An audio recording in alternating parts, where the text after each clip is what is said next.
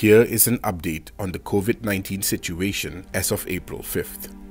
A total of 20,431 patients have recovered.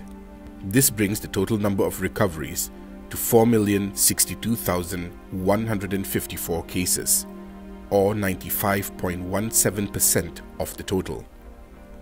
As of midnight, there were 12,017 new cases, bringing the total number of COVID-19 infections to 4,268,486.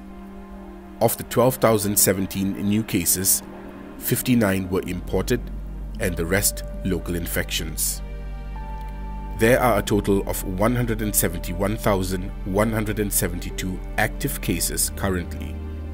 Of these, 234 are being treated in intensive care, with 131 requiring respiratory assistance. There were 33 COVID-19 deaths, which brings the death toll to 35,160, or 0.82% of the total number of cases.